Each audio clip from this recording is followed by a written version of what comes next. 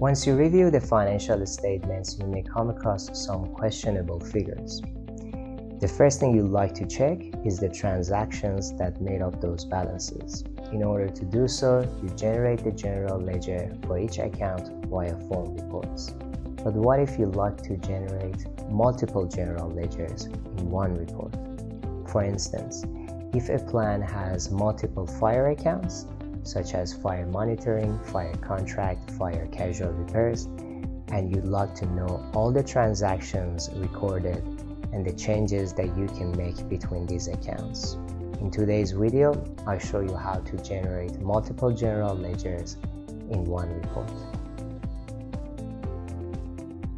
If you select General Ledger Account from Form Reports, you can select only one account or all accounts of the Owners Corporation.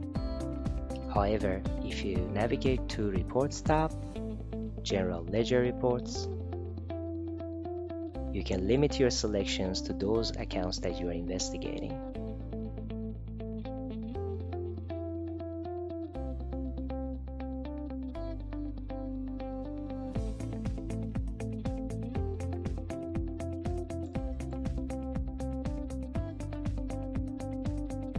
Now you can have the general ledgers of multiple accounts in only one report.